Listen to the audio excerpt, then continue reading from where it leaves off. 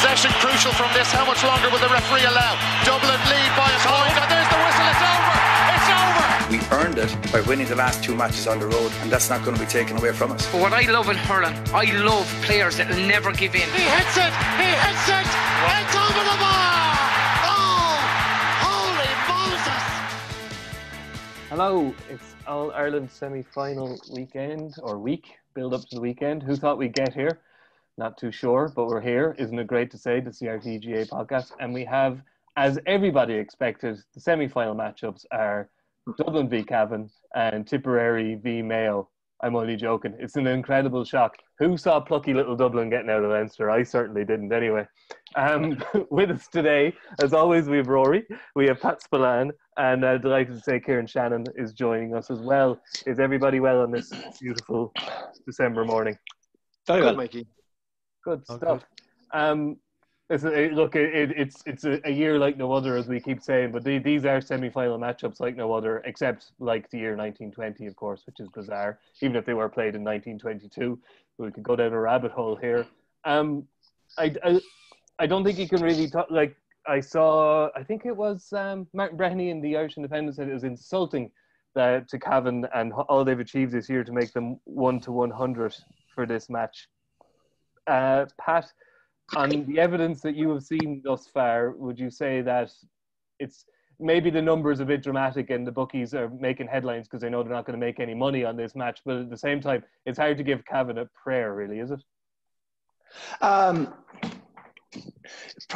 could, look, I was the fella in the preview of the Dublin Meath game, and I could give you a lot of arguments why, not that Meath would win, but that Meath would make a really good game of it against the Dubs. I genuinely thought, having watched them in the league, I thought Meath could bring it to single-digit figures anyway. I thought a 7 or 8 point loss, and it would have been a good performance for Meath. And unfortunately, on the day,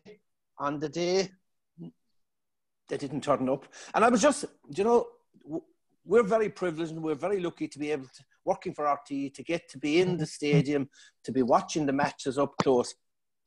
And that Saturday night was the first night that I ever really got a close-up look at the Dubs in action. Got a close-up look at the Dubs in their pre-match warm-up, but got a close-up look at the Dubs on the field. And geez, Mikey, they blew me away. I couldn't believe their work rate, their energy, their attitude. From the start to the finish, they never let up. And, that's the sign of a great team. And therefore, they won't disrespect Cavan on Saturday night. They didn't disrespect Meath. They pushed up on Meath kickouts. They went at Meath. And the great thing about great teams, when great teams smell a weakness or when great teams smell blood, they go for it. And Dubs that day, in the 9th minute, they started to smell blood and they went at Meath. And for the next 29 minutes, it was awesome football. They scored 2-10 without reply. And I was just thinking, you think of poor old Kerry, and I have to mention this again, but anyway, like you think of Kerry, who went up to Páirc Uí Chaoimh to face A, a Cork team who had operated in Division 3 all year, B, a Cork team who were rank outsiders, and they decided, oh God save us, we must treat Cork with respect, we'll concede territory, we'll concede possession, and we'll let them have the ball. And God save us, Cork must have thought that day all their Christmases had come together because they had time and space in the ball, they built up slowly, and eventually as the game wore on, they suddenly realised, geez, we're in a game, we have confidence, and we have a chance. They beat them. So Cavan, do I think Cavan have a chance? Not really. And I'll tell you why. Go on. Because for the very simple reason, and we can talk about structures and whatever like that, we are looking at an awesome team. I mean, I met some of the Meath players after the game, and to be quite honest, they were caught for words. They were just dumbstruck because they had been hit by a blue tsunami. They were like rag dolls being thrown around in the tide and in the waves. They were helpless. And while Cavan, I think, will put up a great show and will put up a good battle, again, if they're losing by single-digit figures, I think that's a victory of sorts. Is it, though? Is it a victory for football, though? Kieran, Conor Neville wrote a piece on the RTÉ website earlier in the week, which got a good reaction, and it made a fairly simple... He wrote it very well, because Conor always writes things very well, but he made a very simple argument. He said, most GA fans don't want Cavan to make a game of it this weekend, because if Cavan make a game of it, the Dublin argument kind of gets shoved under the mat again. Kind of what a lot of GA fans want here is for, Pat said Dublin are smelling blood. They kind of want Dublin drowned in blood by the time Christmas comes, and so everybody can see the scale of what is a problem. As Pat said, they're a wonderful football team. Nobody's disputing that. It's getting to the point now where it's a problem how good they are, and what we need here is 2 very, very convincing double-digit wins in a semi-final and a final. Yeah, well, I do think that Cavan have. I think Cavan are going to get what I call the Roscommon treatment, which is if you look at it over the last 7 or 8 years, Cavan and Roscommon have been very similar. I think they've played in 3 Division 2 or Division 3 finals. They tend to get promoted together, relegated together. This year they went different directions in Division 2, but they're very similar. And I would compare Cavan to how they've won Ulster this year to how Roscommon maybe won Ulster or won Connacht last year. They beat good teams. Like Roscommon had to beat Mayo in Mayo, and they had to beat Galway in Galway, the same way that Cavan this year beat top teams in Monaghan and Donegal.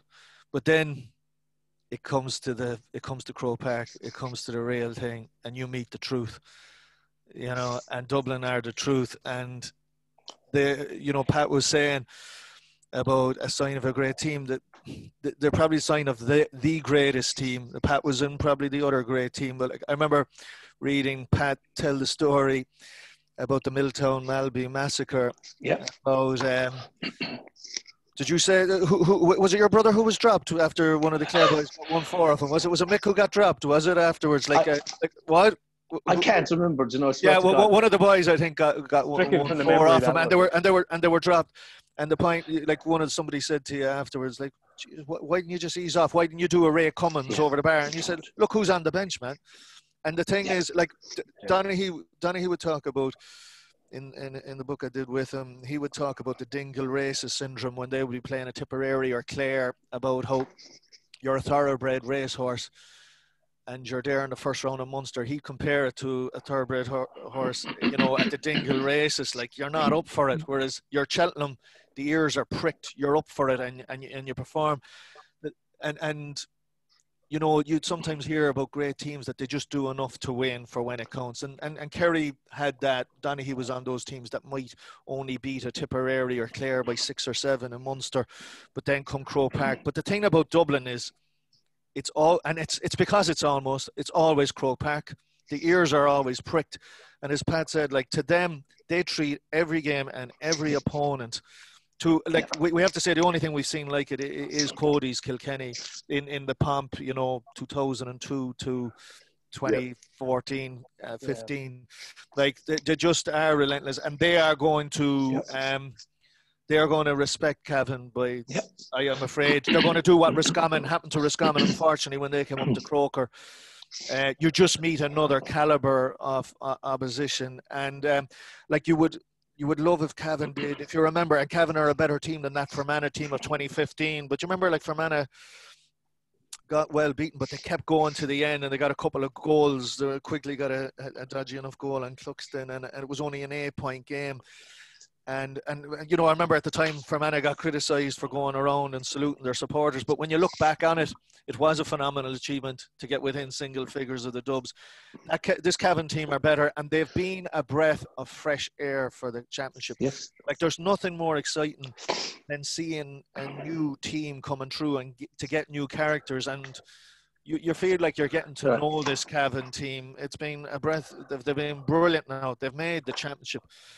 But you're just afraid that it's going to end in blood and tears. Actually, you're right. Sorry, Kieran. I mean, I talked about that weekend. Actually, I was writing about it last weekend. And I thought I'd never again experience emotions on GA Field that I experienced as a player.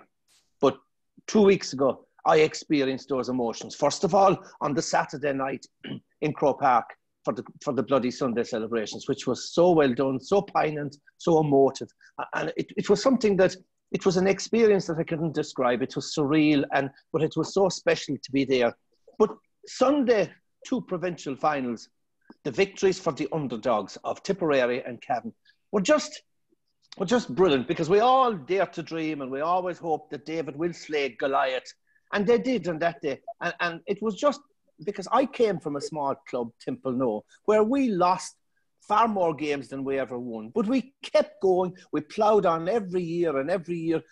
We went 2 years without winning a game. But we stuck at it and and it comes in cycles. But you know what I liked about Cavan? And it was brilliant to see long overdue success. But what I loved about the players and the management after the game was when they spoke. They were so articulate, so intelligent. There was no shouting from the rooftops and telling their critics, we proved you wrong.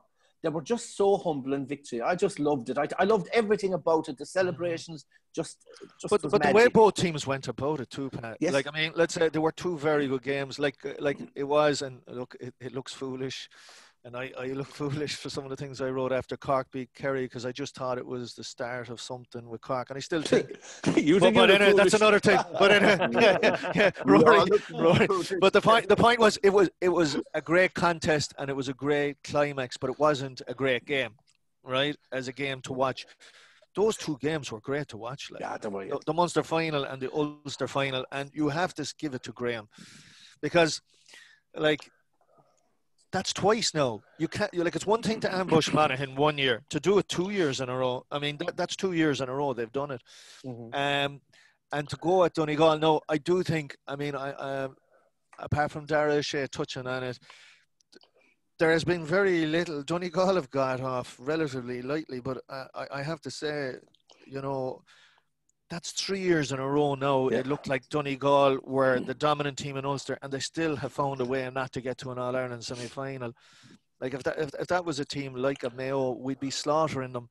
And I know you can talk about the core of the team still being relatively young, but, McGee, Murphy at the age profile, this was a year for them to do. And going back to what you're talking about, Mikey, the Dublin argument, which we'll come to know probably, but there was that conflicting thing, and where you just had to park it and go, no, on today we'd love to see Cavan win, rather than being the whole debate being dominated by Dublin, because there was that suspicion that Donegal would at least move Dublin again. It's a hopeless hope, though, Kieran, isn't it? Like, come on, we can talk about them giving them a good game and everything, but and let's all sorry, you can hope that Cavan will give them a good game, and but we were hoping that we were expecting that Donegal would.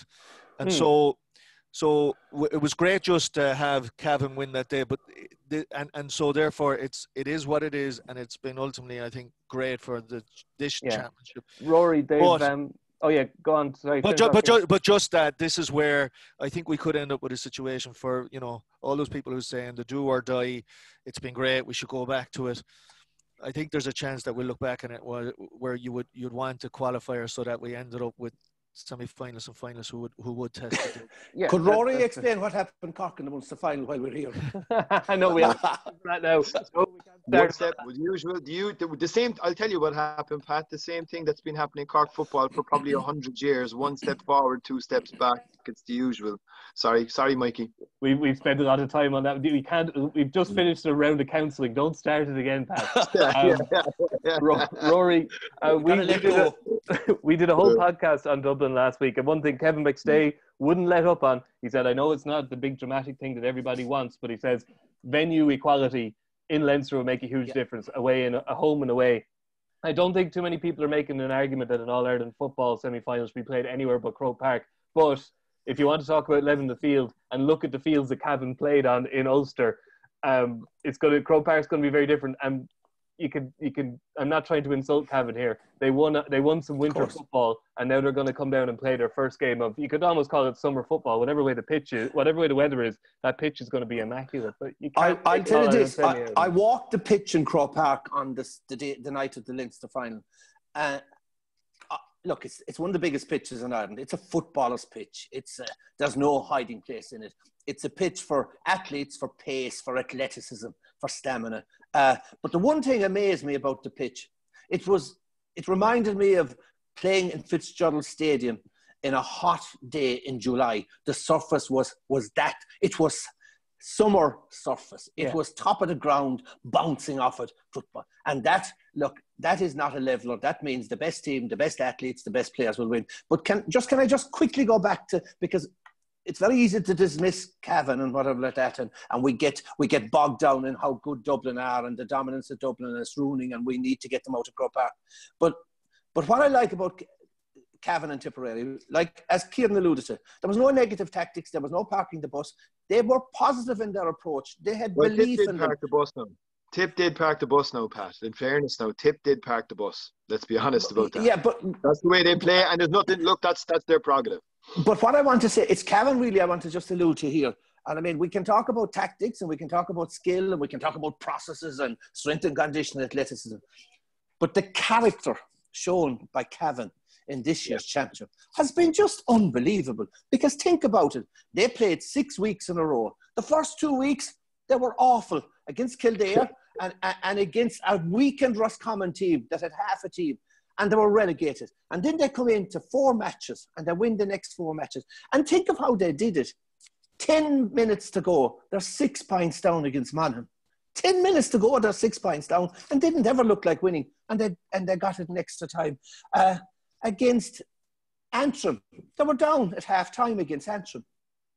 Against Down, they were 10 points. 8 points down. They were 10 points down in the middle of the first half. And a half an hour later, they were level.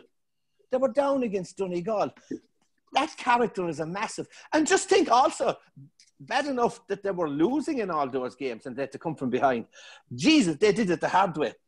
Yeah. Against Antrim, 3 black cards. 3 black cards. That's 30 minutes with 14 men. Against Down, they had 2 black cards. That's 20 minutes with 40. And against Donegal, the same. So character, never, do you know what? All you ask as a manager is that the team give you everything. That they show character, they show. Could I ask you this? Could I ask you all this? That's all fine, pulling off those spirited comebacks and digging out incredible victories on, as we said, shite pitches in the Pistons of Rain. If you gave this Dublin team a black card or 2 black card advantage, or a 10 point, or a 10 point for 15 minutes, yeah. What's probably going? What will happen then? Well, I'd say one of the things they've talked about is we don't give away a blank card. That's it.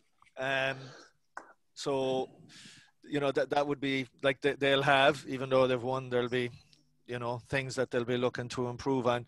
Yeah. Like I think, and it's important to point that we don't patronize Cavan, because that was, look, first of all, like there hadn't been, Armagh in 2005 won the first preliminary Ulster title in over 50 years, and then Donegal did it in 2011 and 2012 with McGuinness, and like, so they're only the 4th team of the last 65 years to win it. And okay, outside of playing Tyrone, who they didn't get to meet, them like they went through Monaghan and Donegal, like, so it is like they are a legit, you'd have to say, top 8 team, like, you know, but the only thing is they're unfortunately they're playing the top 1, and that is what's frightening. And going back to, like, they have had some experience from those league finals of playing in Croker, and they were there in 2013 in a quarter-final against Kerry, but a lot of those boys haven't, like, you are just, that can't be said enough. Like, I think this is where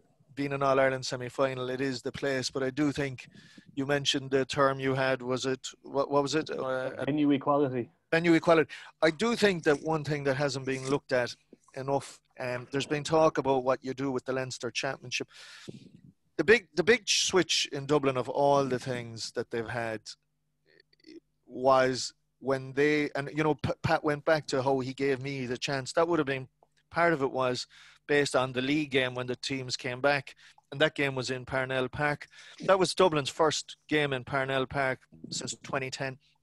When the Dubs moved in to Croke Park in 2011 with the spring series, and it was double bills with the hurlers at the start, I think that advantage is unbelievable, because you've got, like, whatever you say, like, because, like, that's what is new, because people would say, oh, well, look, no one was giving out when Dublin were, when they were losing in quarterfinals, All-Ireland quarterfinals and semi-finals under the, let's say, the Pillar era, but they were playing Leinster Championship games at home. But the difference was they were only playing Leinster Championship games in Croke Park. They weren't playing National League games in Croke Park unless they got to league semi-finals, which they didn't do in the noughties. So, like, the point is that they went. I think that has been it. The difference is that the Kieran Whelan would lose in August, and he wouldn't see Croke Park again till May or June.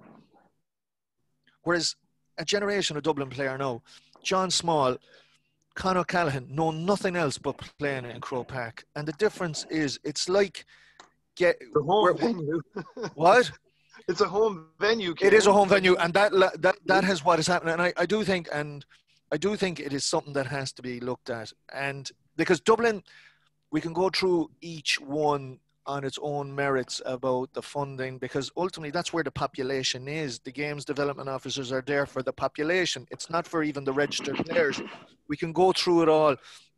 But Dublin, what we have to say is Dublin can't have it everywhere. They can't have it everywhere. And one of the things, like, it has to be asked, and one thing as a journalist, I haven't ascertained this, what is the rate for Dublin to host it, or to hire out Croke Park for a National League game? How much is it? Because it's obviously worth it for them. And you know, because I wonder, like, are Croke Park giving them a pretty discount rate because it helps the National League in February? You're covering National League games now, Rory, and it looks great in February, and Kerry and Dublin playing in February, and the floodlights are on, and Joanne and Pat are there, and the backdrop is Croke Park, and we've been watching you know, Premiership or rugby in Viva earlier in the day, and we go to Croke Park, but that has actually, the league has elevated by 20%, has reduced the competitiveness of the championship by 20%, because the example I would give is John Small, Paddy Small, all these Dublin players. It's like the fridge in your kitchen, or you know, trying to get the milk in your own kitchen. You might have two fridges, but you know exactly where to go.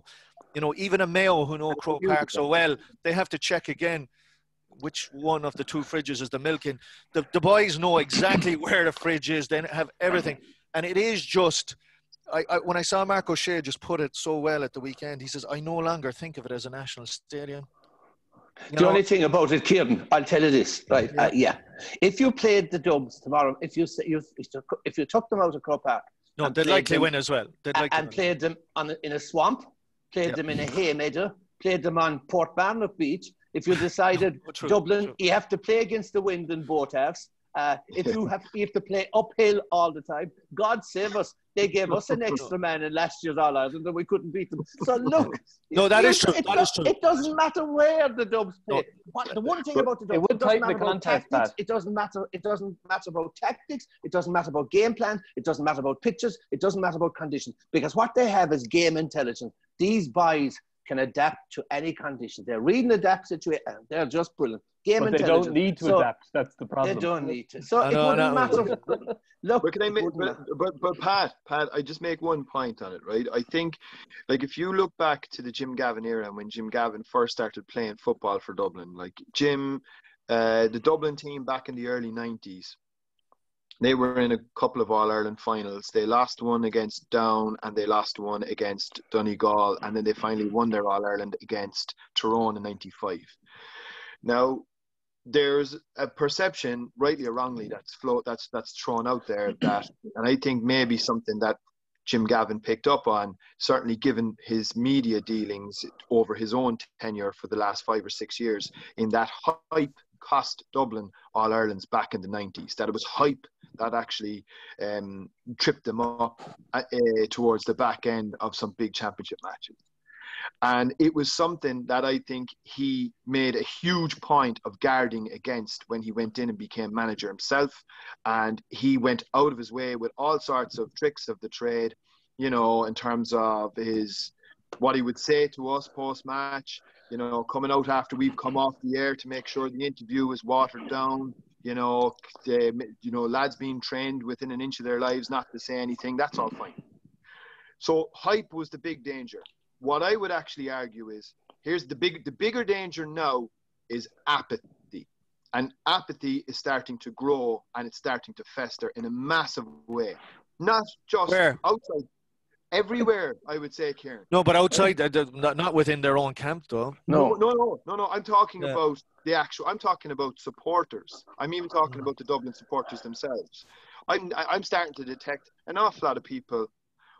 There's a sense of hopelessness and almost a sense of, so why should we, what's the point? What is actually the point of even watching or turning up to watch? Now, we can't do that, obviously, on Saturday because the whole thing is a foregone conclusion. And I think that's a very dangerous mindset to start seeping in. And if that's there, that has to be a worry for the GAA at national level. Would you not think? I think you could argue that you'd have to say, and you'll see them on Monday, Roy, the viewing figures for Sunday's match, you would imagine, are going to be higher than the viewing figures for Saturday's matches, because I think which would be the Sunday match is the more enticing.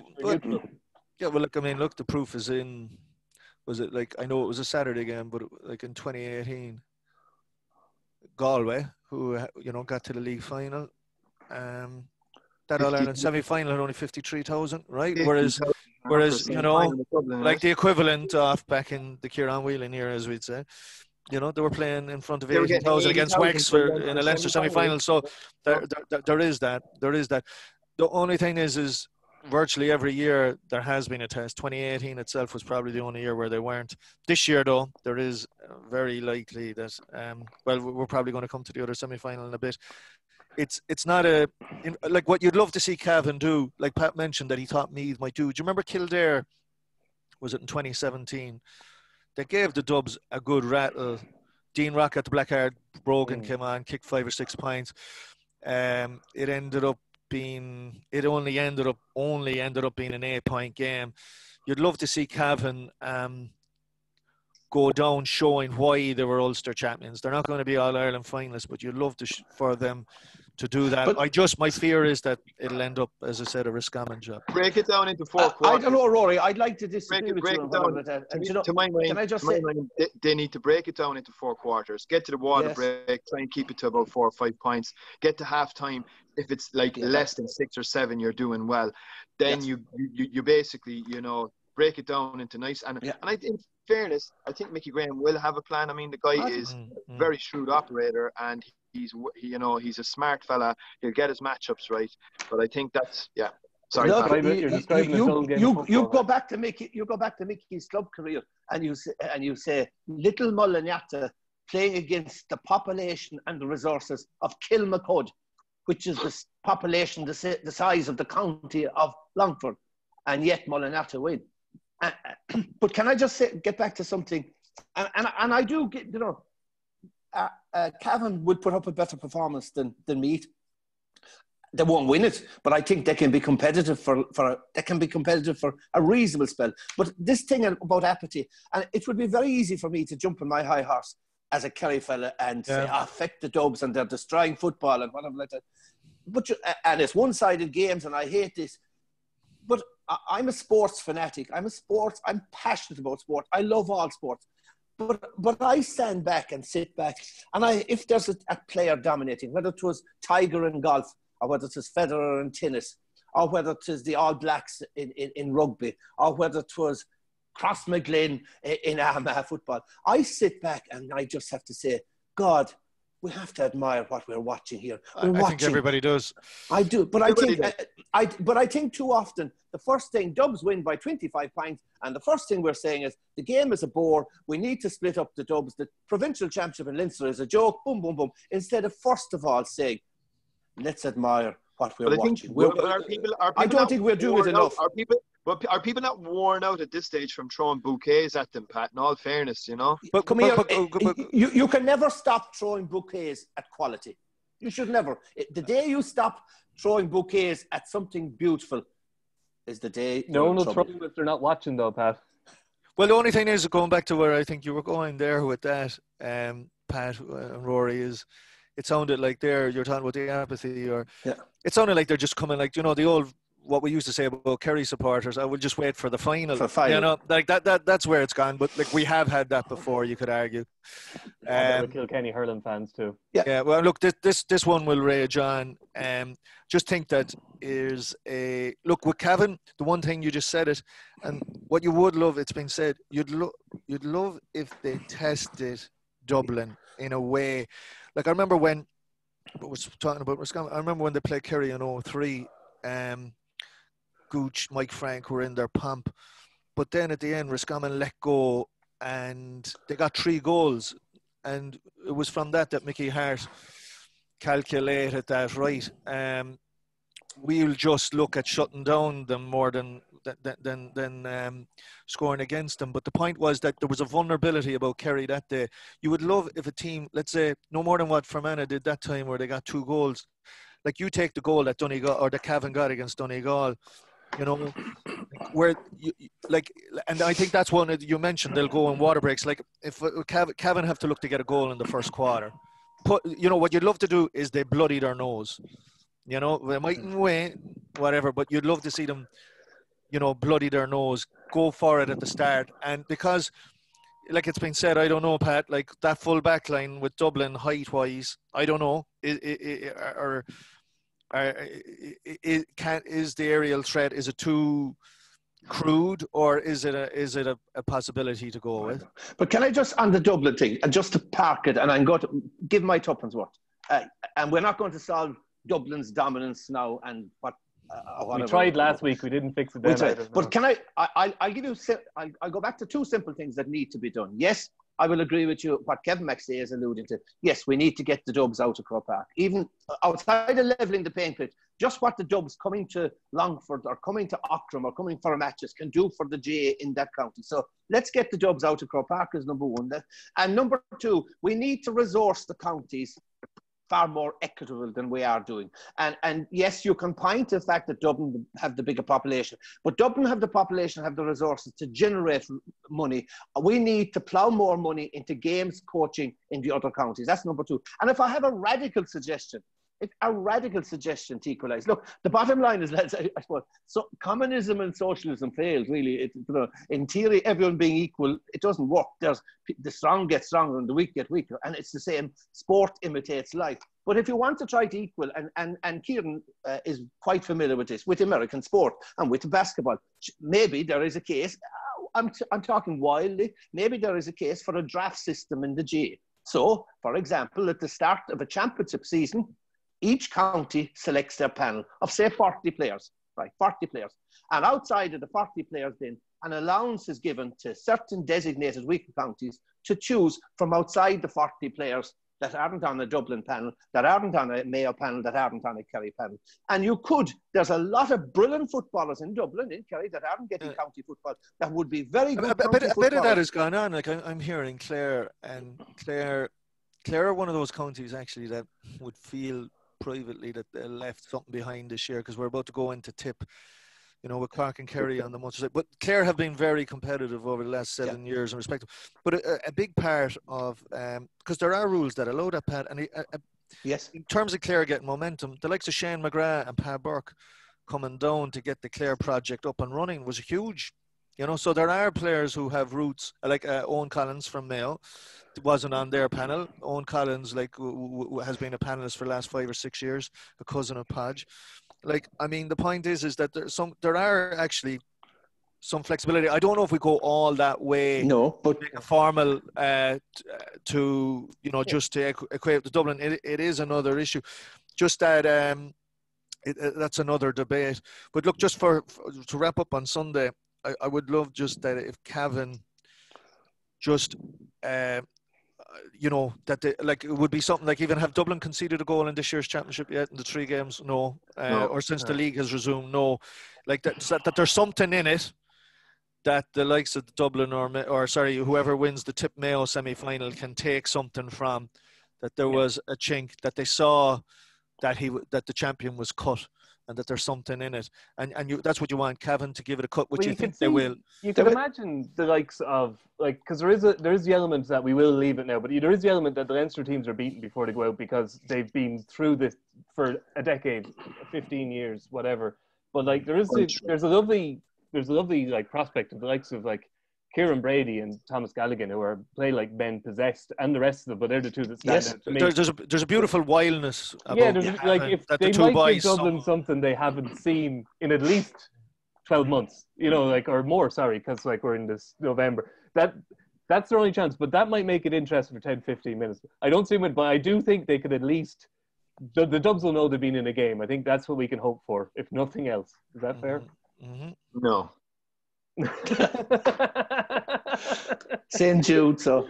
All right. Look, we'll go on to the other match, which I think we're fair to say a little bit more even. Like Mayo again will be favourites, but you'd be mad to count against anything happening bar a Dublin win in this championship.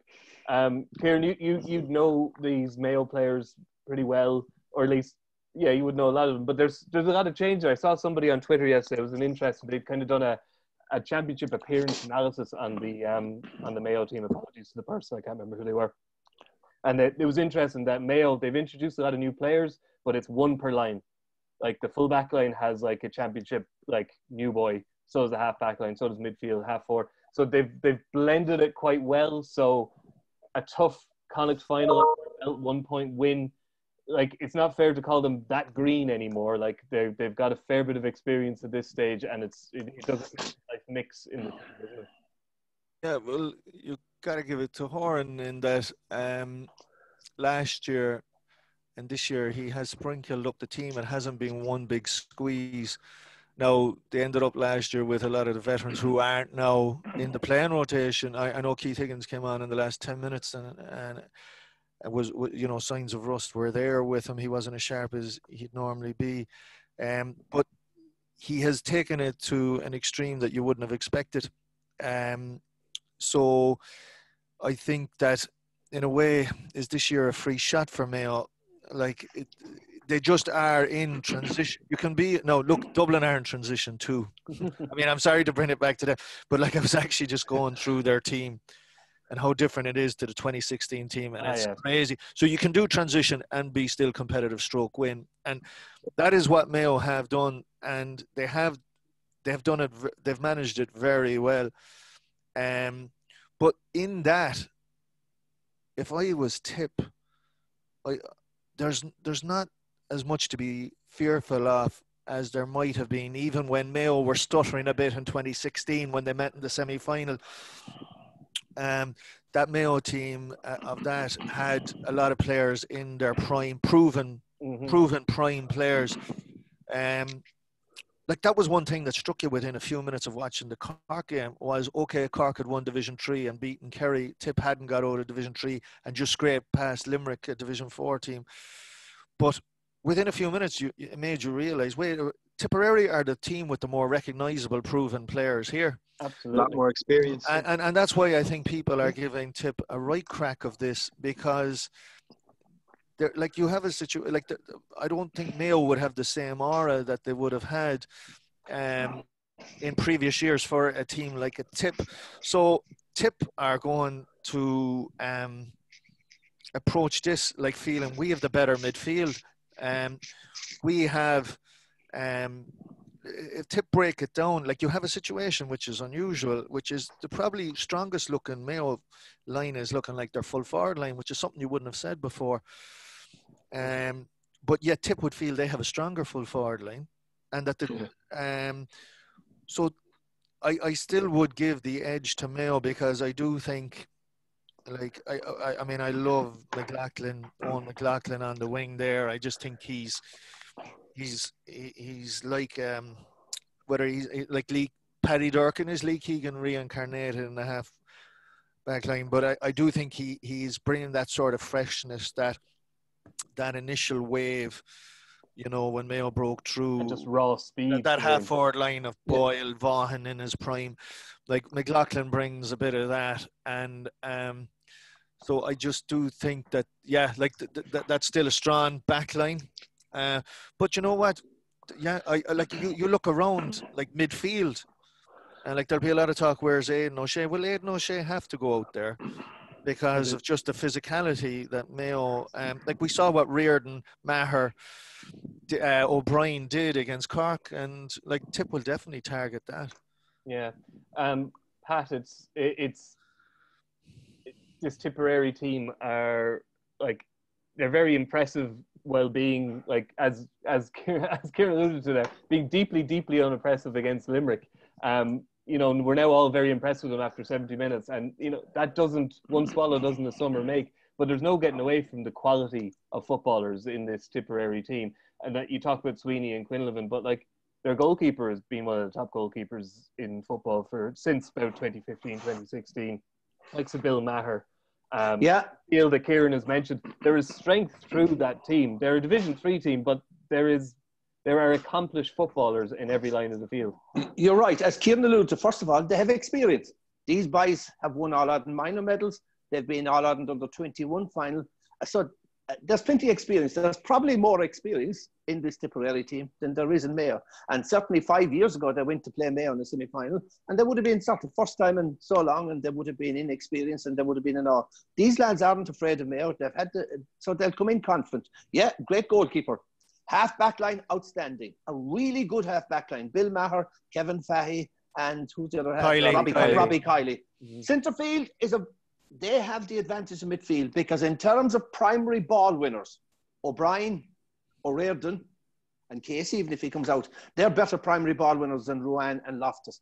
Loftus is not a traditional midfielder. Ruan probably is. So, and then you have the two boys up front. Now, Quinlivan had a poor Munster Championship up to then. He'd only scored a point in the two. He didn't score against Clare. He scored a point against Limerick, and he was very good in the Munster final. Sweeney is brilliant. Sweeney is an outstanding forward and nailed on to be an all-star already. Do I have a problem? 40% of Tipperary scores come from in this year's championship come from Conor Sweeney. That's a danger. But yes, do I give them a chance? Of course I do. There's a good management. There's a good manager, good management team around them. Like I said, good experience, great character. Because I watched that game against Limerick. They were atrocious. They were absolutely atrocious. And the first half performance was as bad. If you told me at half-time in the Gaelic grounds that this Tipperary team will be in the All-Ireland semi-final, they were 7 points down against a Division 4 team in Limerick. But in fairness, we talk about character. We talked about the character of the Cavan team. They came out after half-time and they scored 1-6 without reply. Okay, they stumbled over the line, but their best performance was in the Munster final. Now, the thing about the Munster final, though, you have to realise it was a special occasion because you had all the emotion around bloody Sunday celebrations. You had the wearing of the Grange Mockler jerseys, the green and white. You know, if ever an occasion was set up for an upset and for a big performance, this was it. Can they replicate that?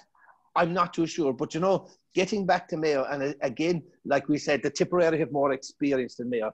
Like for the last number of years, at this stage of the competition, you'd be doing analysis after a Mayo defeat, and it would be the same old story. You'd say, same old, same players, too much mileage in their legs, going to the well once too often.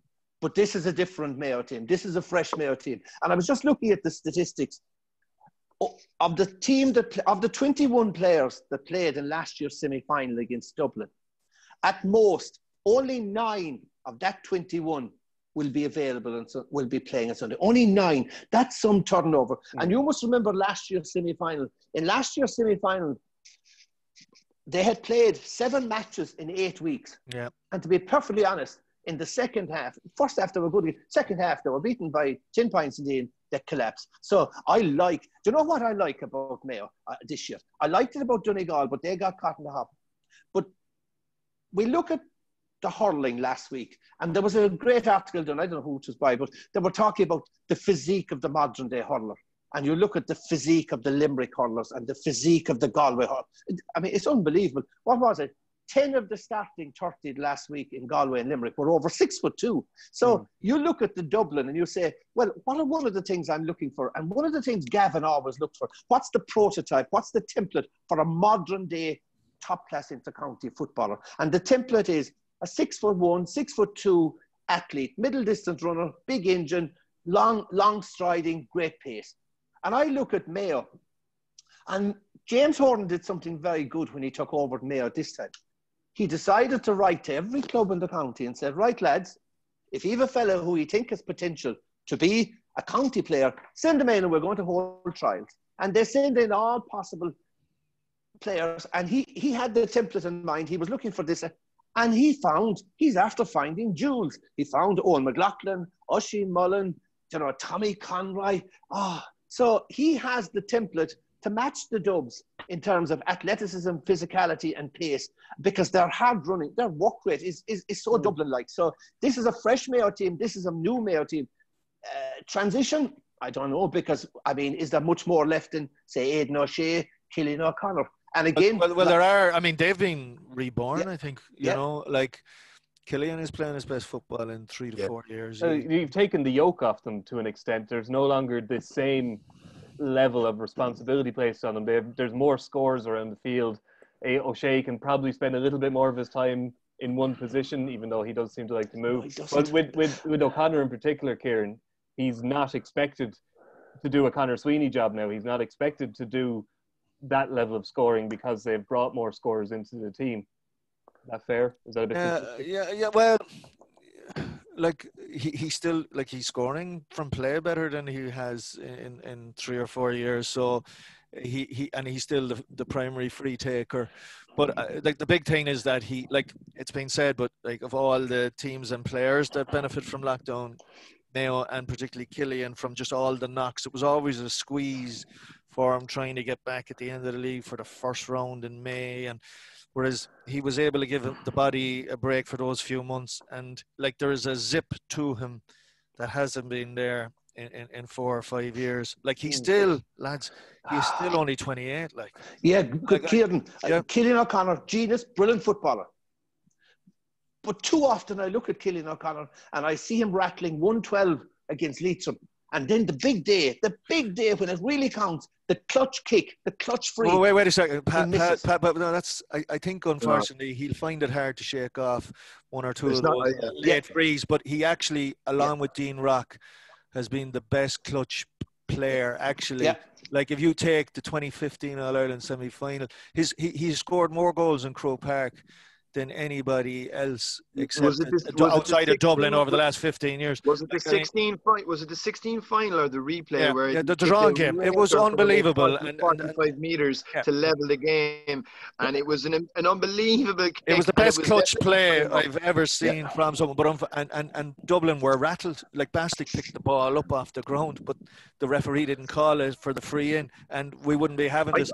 It went to a replay, and he missed the free at the end that did. Extra time, but I mean, his goal score. Though, Kieran, the bigger problem for me at times, and maybe I'm wrong now, I don't know, but I think the service going into him hasn't actually always helped his game to a large extent. Like, he's not the quickest, let's be honest, right?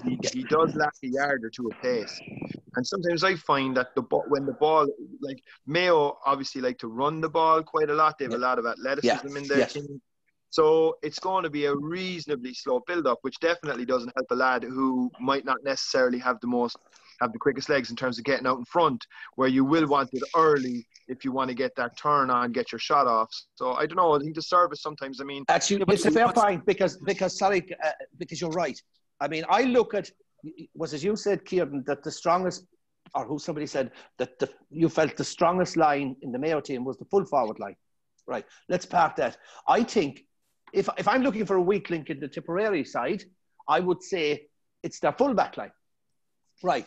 The only problem I see with Mayo, I'm not too sure whether, and you're right, whether they utilise the full forward line enough. Because I saw in the first half against Galway, they lost shape.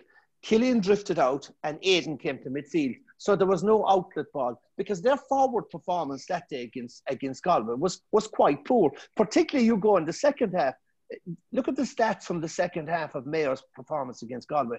For the last 34 minutes of that kind of final, they got 3 points, 1 point from play.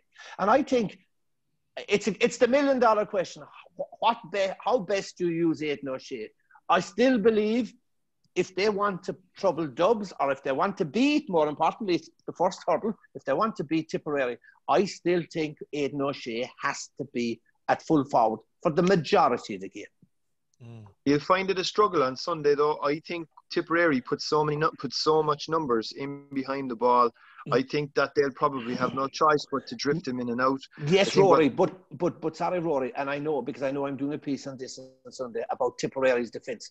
Tipperary's defence worked very well against Cork, because Cork didn't have a target man, didn't have an outlet ball in the full forward line. Cork are a running team.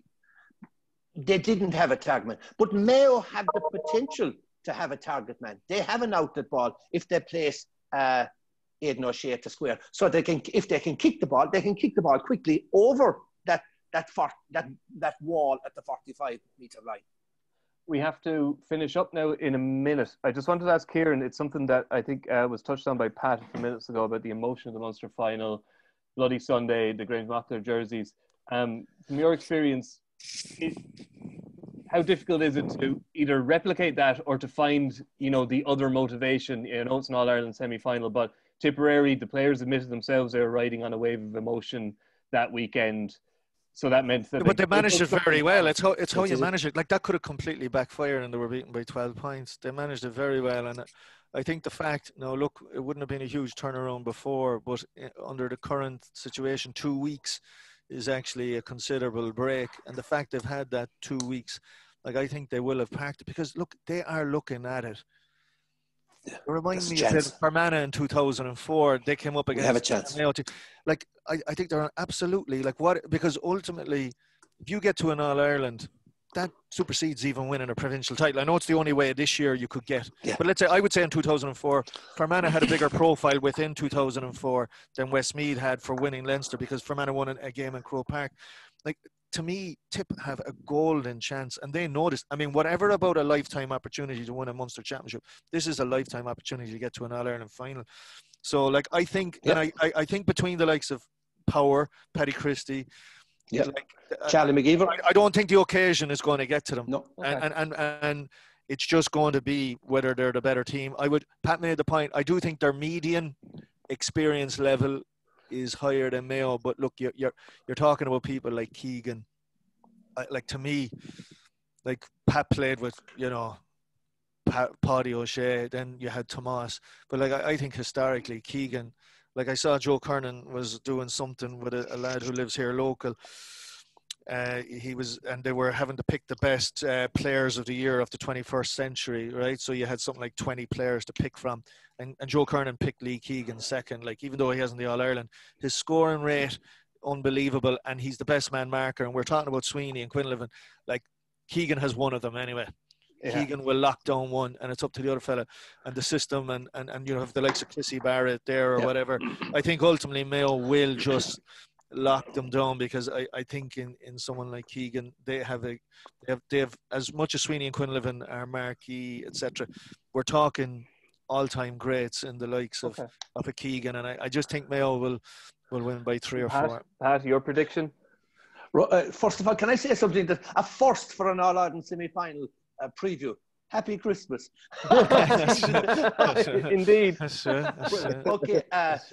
Dublin comfortably and Mayo after a struggle, after a titanic battle. And Rory?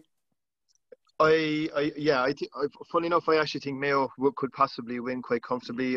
I'd see Tipperary coming with fairly similar tactics to what they employed against Cork, which was probably sit 10-11 back and leave Sweeney Quinlivan up on their own, and they gambled that Cork would be clueless in terms of breaking that down. And they were right. The gamble paid off correctly. I don't think Mayo will be clueless. I think Mayo are well used to playing against that type of system. They've come up against it many times, and James Horan has come up against it many times in the past. And I think they're better at it. They're better at it. And Mayo won't be as stupid, I think. And I think they'll probably break it down a lot faster. They'll run the ball in bigger numbers, won't get isolated, won't get caught in that web. And I actually think Mayo could win, by 7 or 8 actually in the end. Okay, well, riding high on my prediction of Waterford last week, I'm actually going to say Tipperary. Wow. I'm actually now something of a sensei at this, so that's it. And Cavan. No, Dublin and Tipperary. We'll see how that shakes out next week. Thank you to Pat, Kieran and Rory. Obviously, you can follow both those games on RTÉ Radio, RTÉ Television and RTÉ Online. I don't need to tell you that. And we'll be back next week. So we will chat to you then. Goodbye. Possession crucial from this. How much longer will the referee allow? Dublin lead by a point. And there's the whistle. It's over. We earned it by winning the last 2 matches on the road, and that's not going to be taken away from us. But what I love in hurling, I love players that will never give in. He hits it. It's over the bar.